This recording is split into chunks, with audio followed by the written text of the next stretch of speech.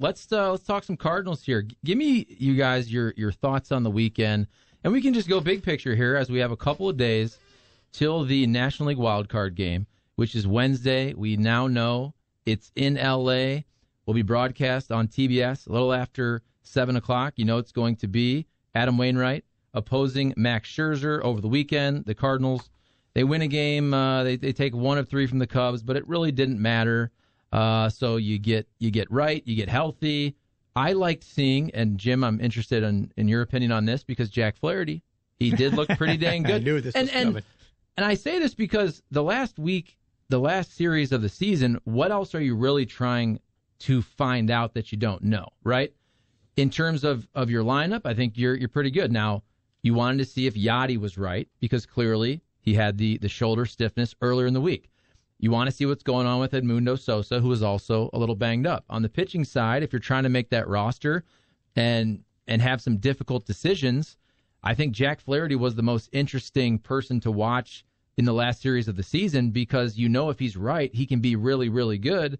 But his first couple outings, you didn't really know. So my question to you, we'll start with Jim, is do you now think, okay, not only should this man be on the roster, because we know he's going to be, do you want Jack Flaherty to be the first person out of the bullpen if, let's say, Adam Wainwright goes 5 innings against the Dodgers? I don't mind him on the roster. One game playoff, wild card, whatever we're calling this, your roster looks different. You're not going to take starters that are going to start possible game 1 or game 2 of a series should you win. I think Flaherty should be on the roster. I don't know if I'm ready to put him in a high leverage situation, though. It's almost to the point where I keep Flaherty on the back end of a game. Let's say it goes into the 10th or 11th inning. Go, okay, here, I need an inning here or there. I don't know if I'm ready to put him ahead of the 6 guys that are already doing great work. I'm talking about McFarland, Garcia, Cabrera, Reyes, I'll include there, and Gallegos. That's 5 and missing 1. Whitley. So that's 6. I don't know if I bring in Flaherty before those 6. Cameron, Brooke? Go ahead, Brooke. I say that first of all, you hope that Adam Wainwright can go more than 5 innings, which that's a big part of it. But I say that you do put him out there. I think he looked great on Sunday. We got to see what we wanted to see. The trainers say that he's healthy. He got the job done. He did what you needed him to do on Sunday. And don't forget, he's an L.A. boy, so there's even more on the line with that. I mean, just think about it. If you would have said at the beginning of the season, of course, we could have never predicted everything that happened, but you would be like, yeah, of course I want Jack Flaherty out there in a winner-take-all game, right? Whether he's coming out of the bullpen or starting, of course I want Jack Flaherty out there.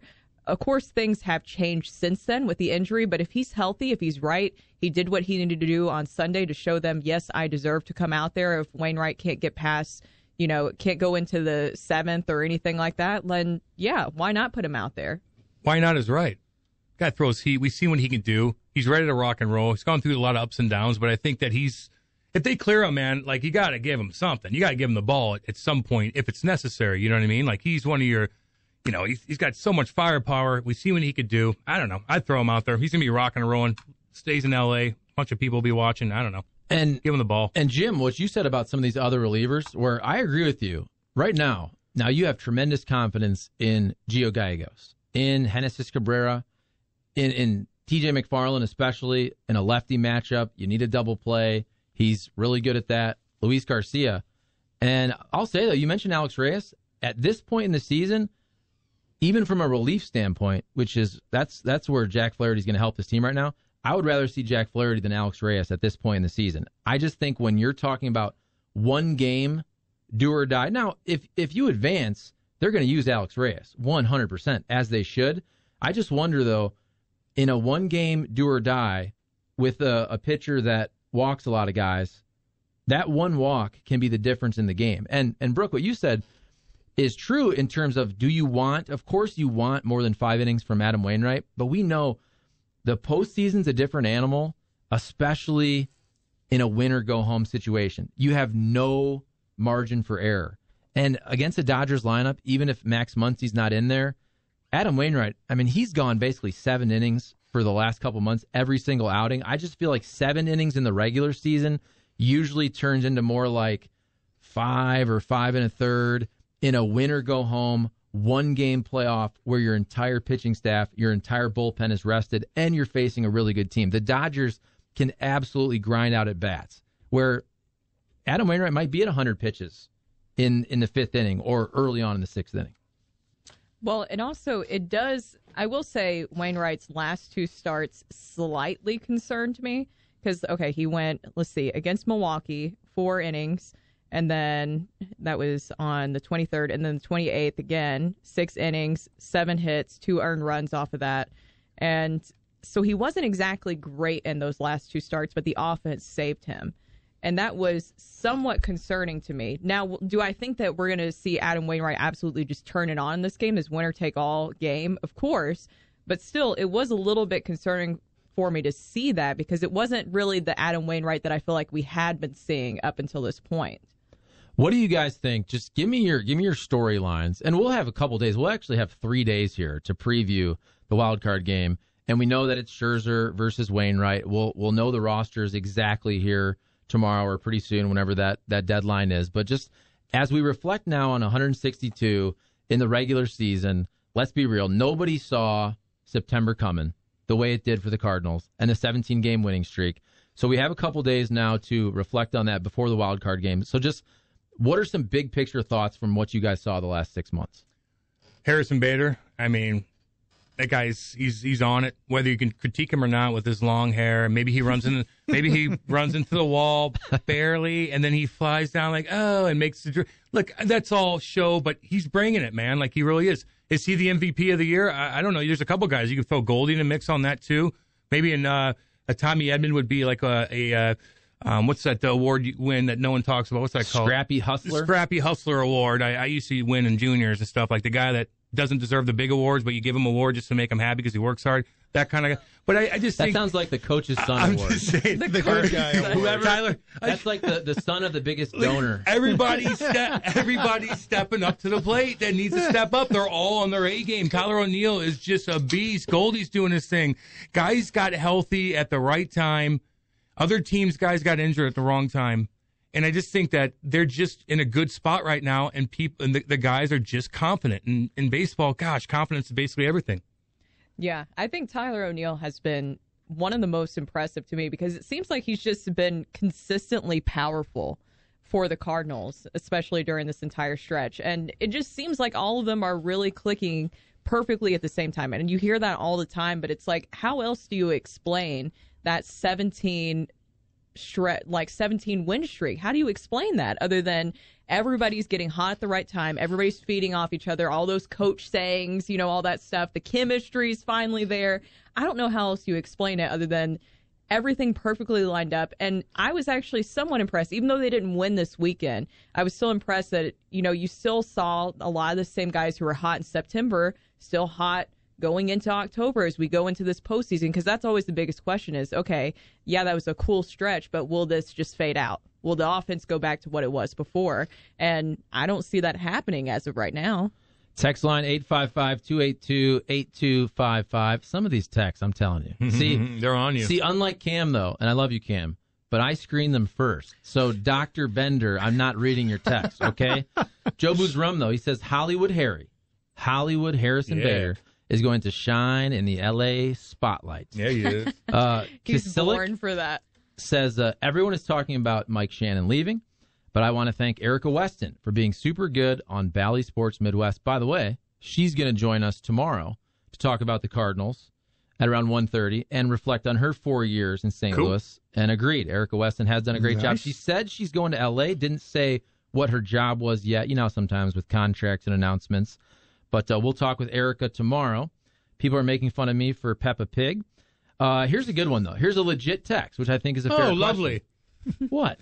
Oh, it's a legit text. That's lovely. You know, like Peppa Pig talk? I'm just saying it's about time they did I'm telling something. you, I was more rattled by that than anything that's happened on I know radio. you I was are rattled. Sweating. I'm like, did I really not pay All the attention? things I've said to you, and that makes you rattled? I just feel terrible that I haven't been really having quality bonding time with my daughter. Well, I'm clearly think about not that. paying attention. Okay. Brendan from St. Peter says, here I'm worried Schilt gave a lot of the guys too much rest and could have possibly killed the momentum they had. Do you think there's anything to that a lot of those guys did get rested, and I get that. Baseball, you want them rested. You don't want them too rusty. You want most of these guys to see a decent amount of, live pitching. They have a couple days off before the wild card game. The streak had already ended where after they clinched, the next day you have the lineup where, 4 regulars at least. And we know at the time Sosa was still banged up. So basically half your lineup was different. Yeah. I don't think it matters that the streak broke. And I don't think if the Cardinals lose the wild card game, it's because they had too much rest. But I do think there's something to a hot team staying hot. So we'll see. Look, it's a balance everything, man. It is. And Max Scherzer can stop any hot team. Right? Yeah. If he's right, it doesn't really matter sometimes. That's the other. I don't mind it. Like, look, you got to give guys rest, and even if they don't want rest, they're not going to say that they want rest. So it's like, as a coach, you're going to have to be like, okay, you have to evaluate everybody differently too, because the young guys are going to be like, no, I'm good. Like, no, sit down and chill. And look, you can mimic a lot of things in baseball too. Like, you want to go hit batting practice, you want to go do some infield grounding, whatever you want to do. You can still find your groove a little bit, but you got to give guys rest, because if you don't, and you go out there and you don't perform, then that's the topic that's going to come at you. Well, and also, too, it's like they had some stretches where it was like they were just playing series back to back to back. Yeah. There's not even a day off in between, which they usually have. So it makes sense that you give them just a little bit of rest before you're going into like a winner-take-all game. I'd rather them be fully healthy, feeling good going into that. Splashback on the text line says, big picture thought is if they play solid baseball, they're talented enough to roll over anyone. Throw strikes, swing at balls in their wheelhouse, steady defense. Didn't see a lot of that in the middle of the season from the Cardinals. That's true, and I know this is not hot takey, but it's just true that it would. I don't know if the word equal is correct, but if the Cardinals either lose the wild card game or were to go on a run and get to the World Series, neither of those options would surprise me, right? And I know that's not a great take. That's kind of riding the fence, but it's one game. It's one game against Max Scherzer. You could very easily lose that game. But if you win that game and you get to a series, I do think the Cardinals are, at this point in the season, who's hotter than the Cardinals in the last month? I know they don't have 106 wins like the Dodgers, but guess what? That doesn't matter. The wins that they racked up in April and May, okay, the Cardinals in the last month have been the hottest team in all of baseball. So it wouldn't surprise me if they find a way to win the wild card game to go on a nice run. But it's not like it's going to be easy. The Dodgers are what's their payroll? It's the highest in baseball. You're facing Max Scherzer. Even without Max Muncy, I can still just run down a ton of fantastic players they have. Mookie Betts, Chris Taylor. They're loaded, dude. Just go around. Yeah. Corey Seager, Trey Turner. They're a freaking all-star team. It's intimidating. And also, the last time that we faced Mad Max, 13 strikeouts? He is like, I feel like we've talked about it so many times with Max Scherzer. He's unbelievable. And that is a very scary threat going into it. And Mike Schultz said this past weekend, we've fared pretty well in matchups against him, and also brought up spring training. And I'm like, spring training? Does that even count? That's like preseason hockey, like we were talking about. Like, does it matter?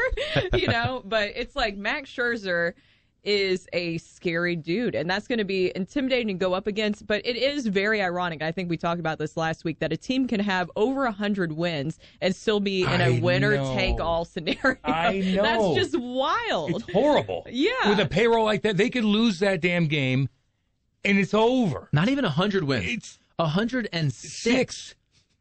They could lose, and it's over. It's just so goofy. Wild. That is goofy, in my opinion. I'm sorry. That sucks, actually. If you're that team and you lose, I don't know. With that payroll, kick ass all year. If the Cardinals win, they should play like the one shining moment, like they do for college basketball. Well, there should be a three. That's what it feels like, where it's just like it's just wild. I just think too. You look at this game now. The Dodgers can put a crooked number on you. Sure, they could do that, but also the Cardinals do play really, and I say this now. It wasn't always the case. But they play really sound baseball. They usually don't give runs away. They're, by the different metrics, they're the best defensive team in baseball, if not right up there when you look at kind of different ways to evaluate that. They're really good at run prevention. Okay, do they have the greatest offense? No. But can you stick in a game till the 7th, 8th, 9th? If it's tied, if you're up one, if you're down one, You hand it over to some bullpen options now that you really, really like. And so if you're the Cardinals, it wouldn't surprise me if you have a chance to win this game in the 8th or 9th inning. Okay, I have a question for you. I know this is your show, Charlie, but I'm going to throw this at you. This is our show. 51% his show. I got 49% on it. Well, actually, hold on. Cam always goes over. Yeah, I do. So really, it's more of his show. Okay, the question. If you think that there's going to be something that wins this for the Cardinals in this wild card game, is it going to be the starting pitching? Is it going to be the bullpen? Or is it going to be the offense? Or even the defense? Okay, to me, if you ask me how do the Cardinals win this game, I think Adam Wainwright pitches very solid for 5 or 6 innings. So he doesn't allow more than 3 runs, let's say. Okay? And I think you win a game 4-3 or 3-2, and you need a 2 or 3 run homer. And later on in the game. Well, from New Park. No, I just think Lars New Park. Yeah. I just think the Cardinals probably aren't going to give runs away. The Dodgers are really good, but to me, the Cardinals win.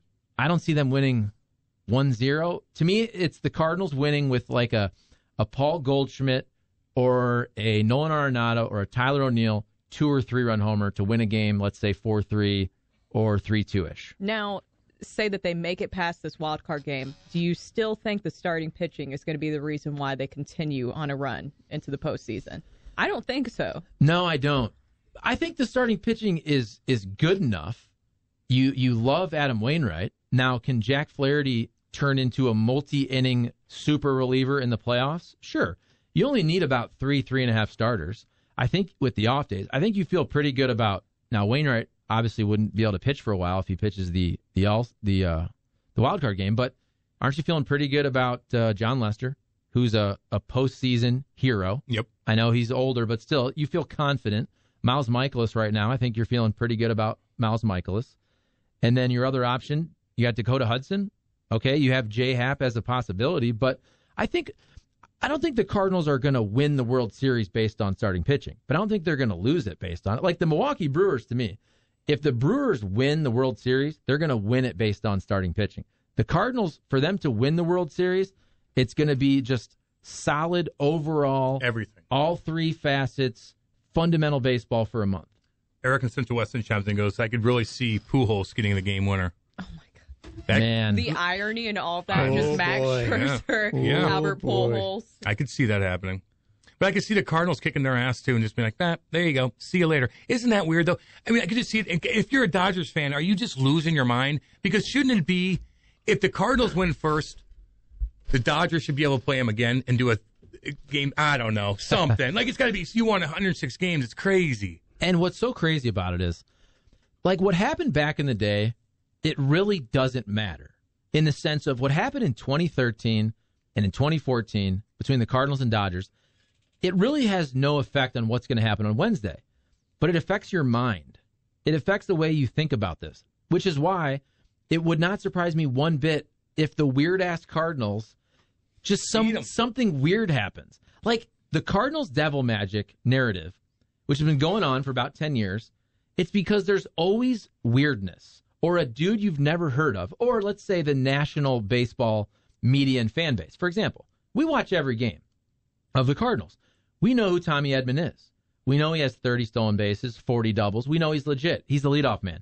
Do you think the average baseball fan that hasn't been watching the Cardinals knows who Tommy Edman is? No. So that when they watch the wild card game, Tommy Edman's going to have a 2-run triple and just stick a dagger in the Dodgers' steal a big base hearts, somehow. Steal a big base, and they're going to be like, oh, Cardinals devil magic. These dudes like Tommy Edman. I've never heard of this guy. That's usually what happens with the Cardinals, or that's what happened with some of these runs, right? It was guys like Matt Carpenter before you kind of knew who he was. Matt Adams. Michael Wacha comes up in 2013 as a rookie and basically freaking dominates for the entire October. So again, when you get to a game like Wednesday, I know it doesn't matter, but I go in with a confidence because I've seen the Cardinals do this so much. And I understand it doesn't really matter, but we were also, Brooke, go back 2 years.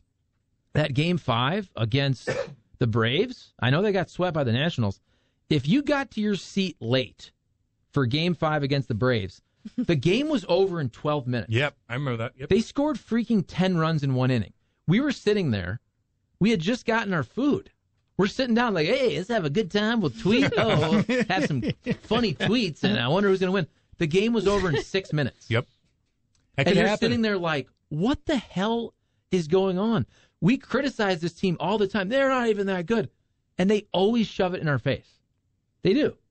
I call that the John Mozeliak magic, not devil magic anymore. It's both.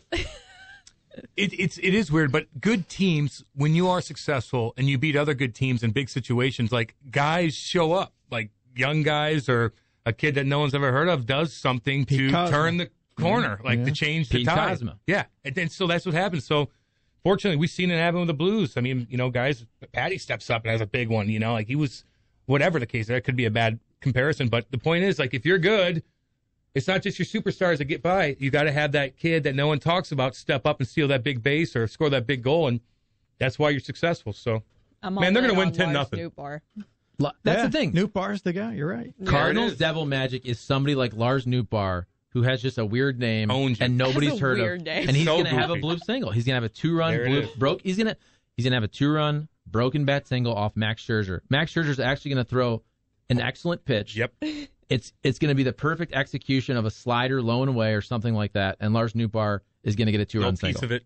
That's usually what happens with the Cardinals. Then they're going to overthrow the ball, and then they're going to, snowball fight. Here's the deal. It's going to be fun to watch. I can't wait to watch the wild card game, even though I do think it's kind of not fair for a 106-win team ridiculous to play a 90-win team, and it's one game. But look, it makes for fantastic theater, fantastic television, and I know all of St. Louis will be watching. Text line 855-282-8255. Eric in the Central West End says, I could totally see Pujols getting a game-winning hit. Tim Van Gelded saying, would you be tempted to start Dakota Hudson? He would be on regular rest and has been great since returning. I definitely would feel good about him starting in a postseason game in the DS, but not in the wild card game, obviously. Let's see. The scary thing about the Dodgers is they won 106 games with about 19% of their payroll suspended most of the season. Of course, Trevor Bauer was out for, over half of the year. The hottest sportscaster this town has ever seen once said, if we can just get hot, we can win this I've never baby. said that. We can I've win never this baby. said that. That's a lie. That would be Doug Vaughn. Oh, Dougie. And he's right on that. Our guy Kyle. Here's another good question for you guys. So Kyle says, it's pretty great that the Cardinals are going to have two players that receive legitimate MVP votes, even if they don't win. Good for Goldschmidt and Prince Sex. He calls him Prince Sex. That's Tyler O'Neill. That's Kyle's nickname for great guy. Tyler O'Neill. So let's ask that question. Where did that nickname come from? I don't know. Oh, he's kind of sexy. I didn't edit that one. But that's Kyle. Hey, that's Kyle's nickname, and we all like Tyler O'Neill, so it's all good. Okay, MVP for the Cardinals this year. You can go Waino if you want to go pitching, but I usually like to kind of have a Cy Young for the pitcher. I like to pick a position player for the MVP, even though you could make the case that Adam Wainwright was such a stopper this year. Like 10 different times, losing streak, boom, he answered the bell. So what do you guys think, though, in terms of your MVP for the Cardinals 2021? Paul Goldschmidt. That's what I'd say, yep. Jimmy? I'm kind of there with the Goldschmidt thing, but because he's been so consistent. But I'll say this, in trying to just be different and look at it differently, if it wasn't for Tyler O'Neill just getting smoking hot and taking over to the number 3 position in that lineup, this may not happen. He's been as important to anything in this thing taking off. But, I mean, can you say, Paul Goldschmidt, you're not worthy? I mean, no. I mean, he's just been everything to this team. And how about Nolan Arenado then, on the flip side? 100 RBIs, 34 homers, which ties the franchise record at third. I mean, I don't know. You can flip a coin and, you wouldn't be wrong. Here's the good question, though, and I'll re-ask it. I love to look up stats, and especially after the season's over. So go by WAR. So total WAR, wins above replacement. Tyler O'Neill leads position players for the Cardinals, 6.3. Paul Goldschmidt is at 6.2. Now, you should also give Tyler O'Neill credit because he had a higher WAR despite playing 20 fewer games. Remember, Tyler O'Neill was out early in the season. So Tyler O'Neill played 138 games. Paul Goldschmidt played 158. So in a way, you could say, okay, Paul Goldschmidt answered the bell more. He was there throughout the season. The whole season, even though offensively he wasn't great the first couple months. But Tyler O'Neill was able to have actually superior numbers playing 20 fewer games. So what do we think? Well, and also, too, I was just trying to think of, defensively, they both have had some, highlight reel-worthy defensive plays, too. So I don't know. That's a tough one. I mean, but then again, it's also a great position to be in that there's multiple guys. Obviously, that's how we got to this point that you could point to that you look at as possible MVP candidates. And that's where go by WAR. Tyler O'Neill, 6.3. Goldie, 6.2. Nolan Arenado, 4.2. Harrison Bader, 3.9. Edmund, 3.7. Dylan Carlson, 3.2. Tyler O'Neill with a 912 OPS. Tyler O'Neill with a 560 slugging percentage. Dylan Carlson, too. We haven't brought his name up. Damn. And Dylan Carlson quietly, is coming on lately. Dylan Carlson, 3.2 in terms of WAR. So, yeah, he's right up there. I just think if you're looking at the guys who are going to help you win a baseball game or a series in the playoffs or a one-game wild card, it is pretty cool that when you look at just take the Cardinals' first really 6 guys. I was going to cut it off after Nolan Arenado, but go O'Neill, Goldschmidt, Arenado, Bader, Edmund, Carlson. All of those guys in a wild card game could beat you with the bat, with a great play defensively, with a smart base running play, right? I mean, look at that. Your MVPs offensively, Tyler O'Neill, Paul Goldschmidt, Nolan Arenado, they're all Gold Glove caliber players. Harrison Bader's going to win a Gold Glove. Tommy Edman is really, really good defensively. That's where you can't count this team out.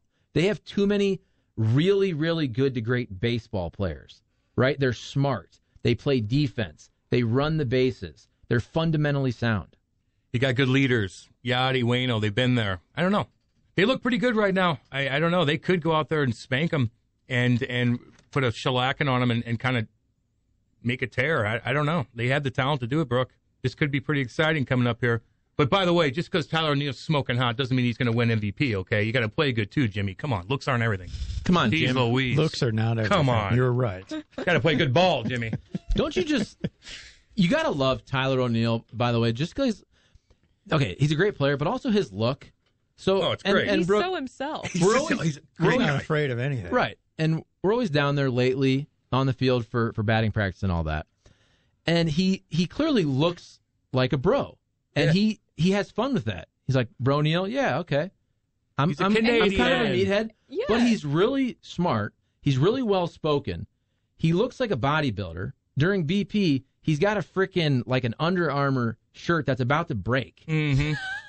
He's got the sleeve tab. He looks like Nails, but not creepy. Right, but his shirt is about to break because of his muscles. But then he sprints around the bases when he's hitting home runs, plays fantastic defense. Star. He's just a really interesting player to watch. Oh, Good yeah. athlete. And also, Fantastic off the field, athlete. fashion-wise, I know that we've seen him, especially in spring training.